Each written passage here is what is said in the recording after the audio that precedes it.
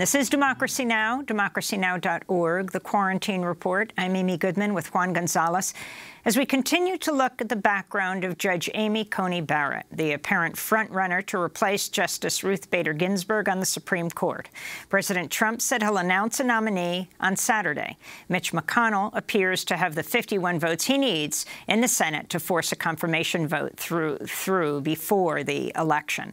We're looking at Amy Barrett's membership in a secretive Catholic group with rigid gender roles and a lifelong loyalty oath. We're now joined by a former member of People of Praise, who's now speaking out against the group. Coral Anika Theill was a People of Praise member for 5 years, from 1979 to 1984, after being forced to join the organization by her then-husband. She documented her experience in her memoir titled Banchia, Making Light of the Dark. Coral, thanks so much for joining us from Corvallis, Oregon.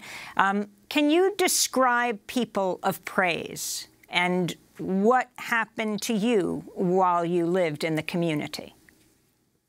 Thank you for having me on your show, and I'm a fan of you and your show. I was a member of the People of Praise. Many call it a community, but I describe it as a cult in Corvallis, Oregon. I experienced abuse and torture by my husband, Marty Warner, Independence, Oregon, and the cult leaders, as well as shunning, shaming, and a smear campaign against me when I escaped and left. For safety, I legally changed my name and have lived under a state address protection program from my ex-husband for the past 20 years. Even though I left the People of Praise cult, I didn't have any rights. Due to being married to my husband, who was a cult member, I was under the authority of my husband and his authoritarian head, Ed Brown. Under their authority, I was forced to attend meetings, but because I had defied leadership and their authority, I was forced to sit on the floor outside of their meetings in the hallway at the St. Mary's Catholic Church. There's dozens of witnesses that have seen how I was treated. What I would ask listeners to consider, even though they say this is a healthy group, to consider how I was treated and if this would be correct for Amy Barrett to be treated. One time I had a miscarriage in 1984, and I had to have a DNC surgery. After I returned from the hospital, I was forced to attend a People of Praise women's meeting, our handmaidens meetings. I had a head that was also a woman besides my husband. They wanted to go shopping, and I couldn't due to returning from surgery and feeling weak. I left the meeting to go home and rest as my doctor had ordered. I was met by my husband and forced into the car, kidnapped against my will, where I was driven to the cult leader's home. I was interrogated until wee hours of the morning and psychologically abused. The next morning, the community was informed to shun me. I would never allow anyone to treat me this way today, and it traumatizes me to admit this was my life at that time. The trauma experienced by cult members. Oh, yes.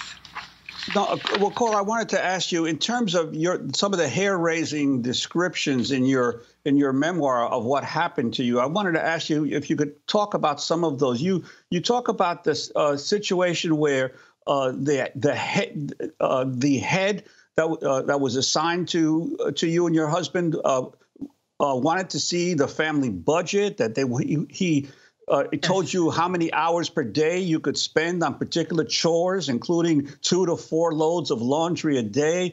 This meddling directly in your day-to-day life and affairs with you and your family. And that you also mentioned that once you decided that you wanted to leave, that they threatened to try to have you committed to a mental institution? They would call me mentally ill, and there was a time they had me under special counseling under Father Charles Harris, who was the head leader of the Corvallis People of Praise branch. He was from South Bend. But basically, there was just cruelty and bullying, and it was not much difference than the Jim Jones cult. I shared with Heidi that my story is very much like the Handmaid's Tale series. And the Netflix series 10-part documentary, The Keepers. Other things there was always a list on my wall, a schedule, and men from the community would come unannounced to check on me to make sure I was on schedule and had done my chores. There was basically no privacy. And all of your personal, anything personal was given to your husband's head also. I wasn't allowed contraceptives and was supposed to have all the children God intended for me, no matter what my health was. I've had 8 children and 3 miscarriages in DNC, often when my health was failing. And so can you talk about your decision to leave the group? Now, you're in Corvallis. Judge Amy Coney Barrett is in the original place of People of Praise, which is South Bend. And the reports are there are just something like 1,700 members of this group around the country. Talk finally about your choice to leave and the response of the group.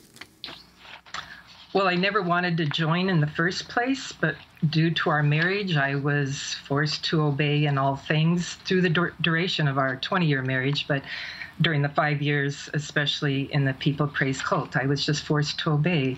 And yes, we had Sunday meetings. We had women had Tuesday night meetings. The men had Thursday night meetings. There was community meetings to help people within the community. There's not a lot of outside contact. In fact, our leaders would tell us how often we could see our family and our friends. And even the night my father died in 1984, he did not allow me to go see my father before he died. Those were just decisions made. And as I will say, the bottom line was cruelty. And members are in spiritual bondage. Some are afraid to leave. I believe I was an example. Perpetrators will show people what happens to others when you say no. It's very similar to domestic violence and how frightening an experience it is to leave. And I was shunned in the community, and because the People of Praise community in Corvallis had a widespread respect within the community, many of their members are leaders in the local St. Mary's Catholic Church, I was shunned even in stores. There was people who knew them, and so it was a very traumatic experience. And what happened to your children when you left? Well, when I left, eventually the community forced my husband to leave. It was kind of a long-term wait and see, but I would not go back in. And of course, he was enraged that I would not obey, and he was looked upon as a husband that had a disobedient wife. And that was shameful to him, and then he was forced to leave. And it wasn't long after that I also left the Catholic Church. I honor everyone's right to believe as they want, but when there is abuse, I believe you need to leave.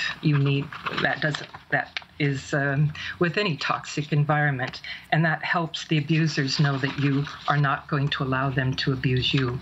And the church was of no help. I went to the priest there, and they were friends with Charles Harris, Father Charles Harris, so there was no help. And Coral Anika Theill, I want to thank you very much for being with us.